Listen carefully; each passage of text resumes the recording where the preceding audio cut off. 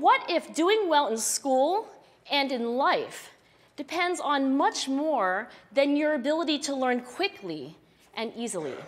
I started studying kids and adults in all kinds of super challenging settings. And in every study, my question was, who is successful here and why? My research team and I went to West Point Military Academy. We tried to predict which cadets would stay in military training and which would drop out. We went to the National Spelling Bee and tried to predict which children would advance farthest in competition. We partnered with private companies asking which of these salespeople is going to keep their jobs and who's going to earn the most money. In all those very different contexts, one characteristic emerged as a significant predictor of success. And it wasn't social intelligence, it wasn't good looks, physical health, and it wasn't IQ. It was grit. Grit is passion and perseverance for very long-term goals. Grit is having stamina.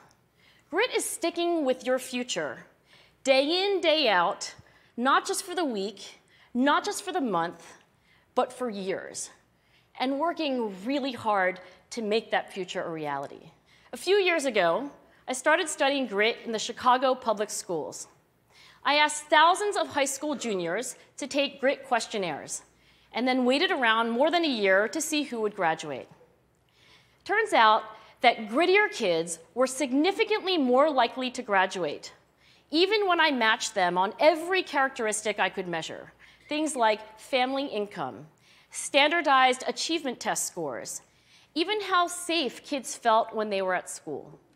So it's not just at West Point or the National Spelling Bee that grit matters, it's also in school, especially for kids at risk for dropping out.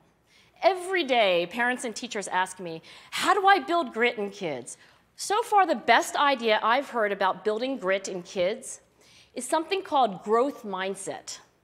This is an idea developed at Stanford University by Carol Dweck, and it is the belief that the ability to learn is not fixed, that it can change with your effort. Dr. Dweck has shown that when kids read and learn about the brain and how it changes and grows in response to challenge, they're much more likely to persevere when they fail because they don't believe that failure is a permanent condition. So growth mindset is a great idea for building grit, but we need more. We need to take our best ideas, our strongest intuitions, and we need to test them.